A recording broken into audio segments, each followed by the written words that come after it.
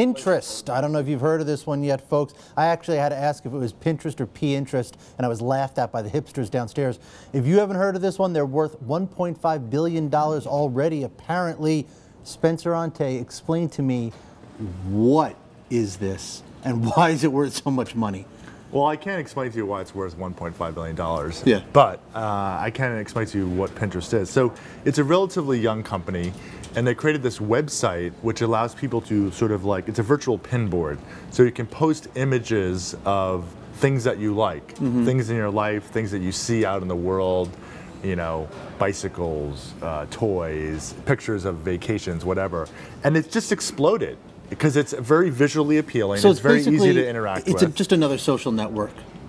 It's not quite a social network, a pure play social network. It has some social elements to it, but it's a social discovery service is what people are calling it, because people are all coming onto the site and they're discovering content through through friends and strangers, essentially. So this one, it's less than a year old, or is it less than a year old? It's a little bit more. It's about 2 years old. 2 years old? Yeah. Already has 20 million users, right? And this is growing rapidly. It's one of the fastest growing companies we've ever seen on the web, for sure. Now, let's start with the valuation. What happened the other day that they're now worth $1.5 billion? So there's this Japanese e-commerce company called Rakuten. They're the #1 Japanese e-commerce site.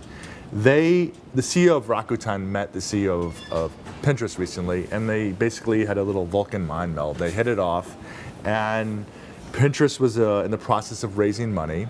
So the CEO of Rakuten said, let us lead the round, let us invest. And they basically came to a meeting of the minds where, you know, according to our reporting, the CEO of Pinterest liked the fact that this investor was strategic. It wasn't just a pure financial play. So Rakuten has all this expertise in e-commerce, which is what the business model of Pinterest will ultimately be based on, is helping people to sell and buy stuff. Well, that's the key thing, right? You said what the business model will be based on. Yes. This company doesn't really make much money, if at all, right now, do they? Little to no revenue, as far as we know.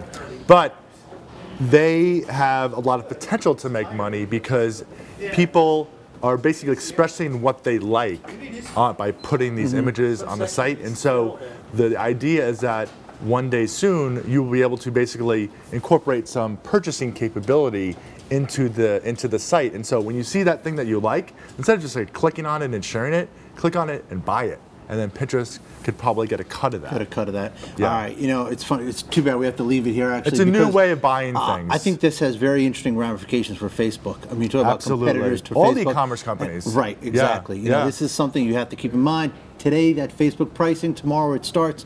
Got to keep that one in mind. Big competitor to Facebook. Yeah.